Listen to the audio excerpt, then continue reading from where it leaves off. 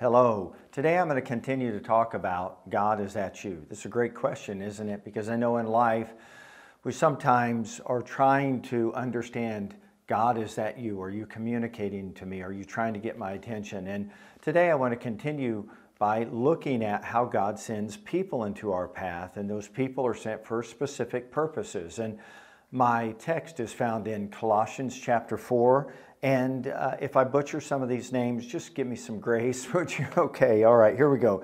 Tychicus is a beloved brother, a faithful minister, and a fellow servant of the Lord, who will tell you news about me. There's the first of 8 that he lists in these closing verses of the book of Colossians. And he mentions 8 different men and how they were used by God to bring comfort, to bring hope, to bring a message, to bring a testimony, not only from Paul to the Colossians, but they were there to receive words of encouragement and comfort and consolation and hope that they could take back to the Apostle Paul. So here's what I want you to consider, that God sends people into your life. And when he sends people into your life that come at just the right time, with just the right word for the moment, then you know that's him speaking to you. You don't have to say, oh, is that God? No, it is God.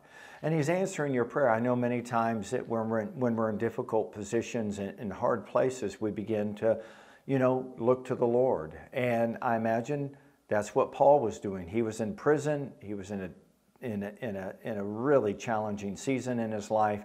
And then he closes this letter and he mentions people like Tychicus, and he was a beloved brother, he was a faithful minister, and he was going to bring hope and consolation to them.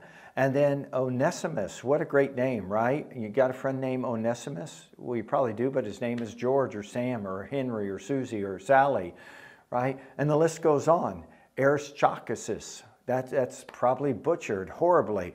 But he was in prison with Paul, a fellow believer, and he said, hey, make sure you tell everybody hello.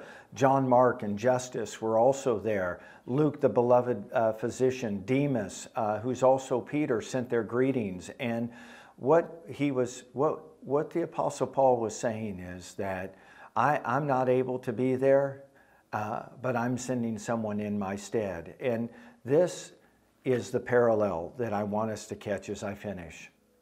Jesus is seated at the right hand of the Father.